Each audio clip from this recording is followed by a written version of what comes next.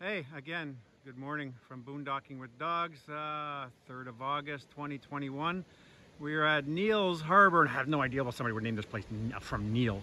But yeah, up on the Cabot Trail. We just left our boondocking spot from next to the lighthouse, and leaving Neil's Harbour, we came across this. The volunteer fire department is here, but they have a comfort station here. They have men's and women's washrooms. They have showers, $2 for 15 minutes.